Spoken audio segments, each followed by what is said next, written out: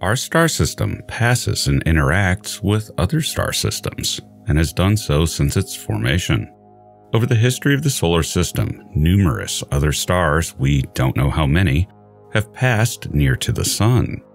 Indeed, during the very early days when the Sun was still within its now dispersed birth cluster, it would have interacted with other star systems so regularly that it's possible for the Sun to have captured a planet from another sibling star, and that undiscovered planet may still be out there in the outer solar system. Perhaps planet 9, 10, or 11 for that matter, all hypothesized with some evidence, might be captures from other star systems, or even a captured rogue planet originally from almost anywhere in the galaxy. Though Planet 9 is thought more likely to be an ejected gas giant core from the early solar system, which would no doubt be equally interesting and would provide untold amounts of information on the formation, evolution, and even the interiors of the gas giant planets. But also captures would provide a wealth of information on how our own solar system might, to some degree, be different in its geology, specifically its isotope ratios. There would be truly alien worlds within our grasp without having to cross the distances of interstellar space. The idea of the Sun interacting with other stars of its birth cluster has another dimension. It's plausible that life on Earth arrived here through panspermia through the exchange of interstellar meteorite material with another one of the Sun's siblings in the early days, meaning that life in the solar system may not actually be native to it. In principle, at least it's possible. The mounting evidence is showing that abiogenesis really was likely a product of the organic chemistry of Earth's volcanic hot springs. It's probably more likely originally indigenous to here, and maybe potentially Mars, and less possibly interstellar. Abiogenesis is shaping up to be less of a complicated process than was once suspected. More on that in a future video. But that process of stellar close encounters with the Sun have never stopped, nor will it, as the galaxy is dynamic with stars moving and passing by each other in an ongoing process. In most cases, past stellar encounters aren't traceable.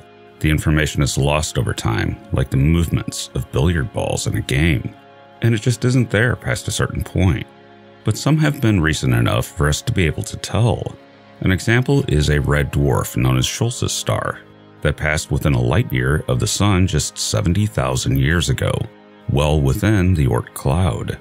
But it remains possible that stars could pass in principle much closer than that, and this could prove to be a future problem for Earth. Earth's real future as it will play out is uncertain. It's always been assumed that everything would remain relatively stable, and Earth would get swallowed up by the Sun during its red giant phase. As poetic as that may sound, it is, after all, Earth joining with the mother Sun that gave it life to become a part of it forever. But more recent work suggests maybe not, and that the red giant phase may not quite reach out to Earth, in which case the planet ends up a truly baked cinder, with a red giant taking up most of its sky until quieting down to a cooling white dwarf, once again freezing Earth solid. Though as that process plays out, if we don't get swallowed, you have to wonder, while it would not likely have any water left, having long ago boiled away and baked off, probably along with the atmosphere, might Earth in the far future re-enter the shrinking habitable zone of the cooling Sun, if only for a short time? I've never seen anything on that in the literature, but it's an interesting thought anyway. Tell me what you think in the comments below. Maybe both Earth and the Moon, presuming it's still there, might be equally barren and airless, yet nevertheless warm worlds once again, after the age of heat that's coming. But there is now another option. Recent work in France has shown that sometime within the next billion years, very likely when Earth is no longer habitable and the Sun's habitable zone is moved outward due to the Sun's luminosity increase and continued evolution and subsequent broiling of Earth, which we probably won't avoid before the red giant phase, there seems to be a 1% chance of a very close encounter with another star that might make things interesting. Not a huge number, but a significantly non-zero one. It would need to happen about 100 AU from the Sun or closer, or at least 100 times further than the orbit of the Earth. The passing star would need to be very close to mess significantly with the orbits of the planets, but a number of scenarios can happen here. First is just the evolution of the solar system. It's been known for a while that the real target of getting ejected from the inner solar system is Mercury as it ages. Models of the solar system's evolution show that Mercury could get tossed out even without a stellar encounter, and may even be put on a collision course with Venus. Imagine what that would look like. Two planets visible in the night sky colliding with each other right before our far future post-human eyes. But with stellar encounters, there may be different possibilities, according to the modeling, and one of them is that Earth might get saved if the right things happen. Earth could be moved in such an encounter to a further out, migrated orbit within the habitable zone of the red giant sun, thus potentially preserving something like it currently is, but that comes with a whole lot of uncertainty and caveats. The problem is the encounter would need to happen at exactly the right time and exactly the right distance. The odds of that are extremely low, less than Earth getting tossed into the sun or thrown out into the icy reaches of the Oort cloud, making it conceivably someday the most distant planet in the solar system, far beyond the current orbit of Pluto. Though it's very unlikely only Earth would be affected, the other planets too would likely be in disarray if Earth ends up that way, so it's an open question. We'd certainly still have our planets though, at least most of them, but in radically altered orbits, in turn receiving radically different amounts of solar energy than their former selves once had. They would not look like the planets we know anymore.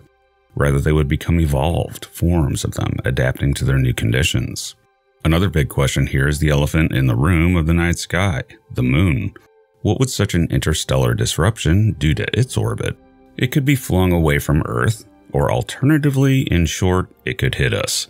That's probably a life ender for Earth. Maybe even the microbes might not be able to make it past that one. Even if the golden scenario happened that overall saved the planet, we'd stay in the habitable zone, but having your moon hit you is worse than a dinosaur killer asteroid. The resultant post-collision Earth might be significantly larger and moonless as a result. Other options include, again conditionally, Venus or Mars falling into the Sun, Uranus or Neptune getting ejected from the solar system entirely to either wander the cosmos for eternity or get captured and become members of another star system entirely. But whatever happens, if you could still stand on the surface of this far future Earth and look at the night sky a billion years from now, and see the passage of another star disrupting the solar system, you would see that star very much like a planet like the Pluto of today sees the Sun. A very bright pinpoint, something like Venus in the night sky as we see it, but without the planet's obvious motion.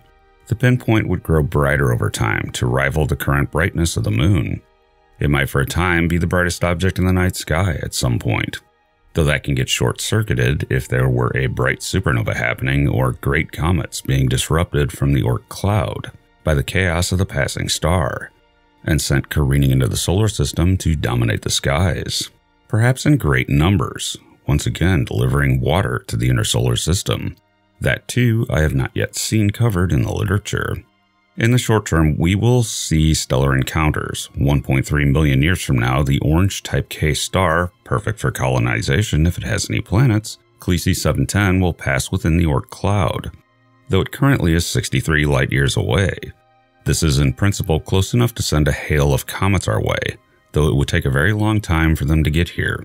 This is a danger with Scholz's star and its pass, in that the comets disrupted by that are just now due to arrive, and there are candidates for that. Oddly, about the time of Oumuamua's pass, there were actually a number of candidates for objects that were either disrupted by Scholz's star, or could even be interstellar objects deposited by it. It's at least possible anyway that comets from Scholz's star system, which is a red dwarf with a brown dwarf companion, may be present in the solar system and might present to us objects from another, known star system. Also, oddly enough, it's possible that in the distant past, 70,000 years ago, someone on Earth saw it. Red dwarfs are very dim. It's unlikely that at its normal brightness, it would have been visible.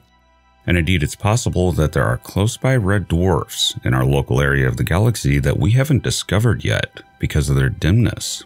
But red dwarfs flare, and it's possible that for a time, a dim new star might have appeared to early humans every so often that would have been noticeable. In short, that with all of our astronomy in modern times venturing into space, we are not the humans that have been closest to another star system. It was those alive 70,000 years ago.